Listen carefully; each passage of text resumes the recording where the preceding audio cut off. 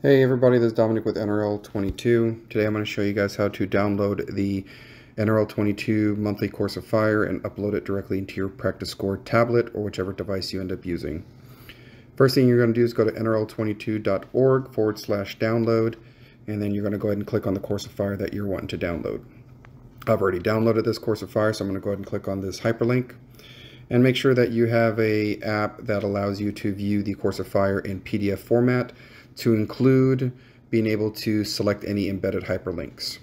On the top right, you'll see Practiscore template. Make sure you select Practiscore template. That'll take you to our Google Drive. And on this Google Drive, Levi Sanderson has created step-by-step instruction and very thorough instructions for iOS, iOS with iCloud, and Android instructions. These steps that I'm going over right now are directly for an Android. In the middle of the page, you'll see the Practiscore match template. You're going to go ahead and click on that blue hyperlink. And then what we're going to do is going to select the July 2022 template. You're going to select the three little dots on the right, and then you're going to select download. Now that we've downloaded the course of fire, we're going to go ahead and go directly into our Practiscore app. Here at the very top, you see that the name of the match is NRL22 Fort Campbell.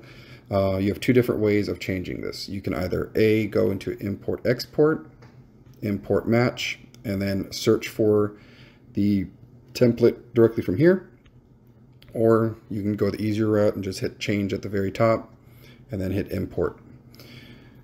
You're going to go ahead and select the magnifying glass right there, and you're going to go ahead and search the template by the naming convention that we assigned it. In this case, it'll be July 2022. Now the phone's going to search for it. Once it finds it, I'm going to go ahead and select it. I have two of them on here because I already previously downloaded it. Select it. It now automatically puts it it loads it already for you in your device. This next step is very crucial to make sure that your match results don't get overridden on the Practiscore website. The template itself has a match identification number automatically assigned to it from Practiscore. What you need to do is you need to click on these three dots and you need to select clone match. Here, select whichever name you want to give this match. I'm just going to go ahead and remove template, and then I'm going to go ahead and select a different date for my match. What this does now that I've cloned it and I've changed the name of the match, it will now give me a new Practiscore identification code specifically for this match.